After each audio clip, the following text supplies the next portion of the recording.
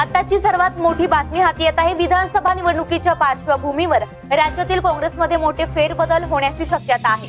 सूत्रांनी दिलेल्या माहितीनुसार महाराष्ट्र काँग्रेस प्रदेश अध्यक्षपदी बाळासाहेब थोरात यांची नियुक्ती होणार आहे।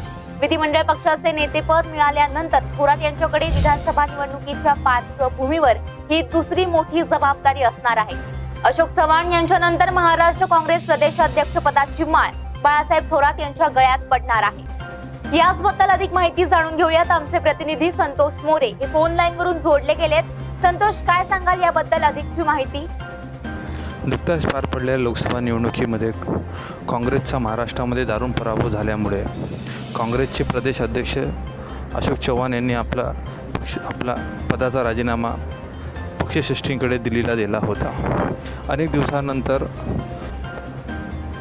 आज पक्षश्रेष्ठींकडून अशोक चव्हाण यांचा राजीनामा स्वीकारण्यात आल्यानंतर आता महाराष्ट्राचे नवीन प्रदेश अध्यक्षपदी बाळासाहेब थोरात यांची नियुक्ती करण्यात आल्याची माहिती सूत्रांकडून प्राप्त झाली आहे।